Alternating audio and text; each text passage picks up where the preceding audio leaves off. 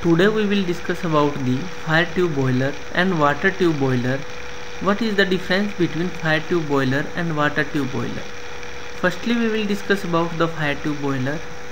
We have a boiler shell in which we have a water and fire tubes. These fire tubes generate flue gases and they are in the boiler shell in fire tube boiler. In these fire tubes there will be a grate surface for burning the coal. There will be coal on the grate surface and the coal will burn and produce the hot gases. Coal will start burning and this will produce hot gases which will travel in the fire tube, and by the traveling of these gases water is surrounding these fire tubes and this water will get heated and converted into steam.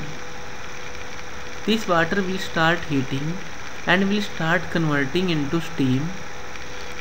This is the basic principle of the fire tube boiler.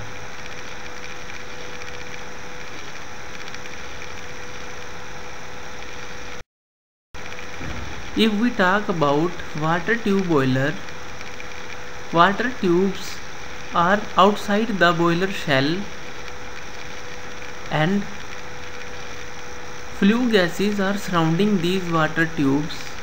Flue gases will flow surrounding the water tubes and the water will inside these tubes.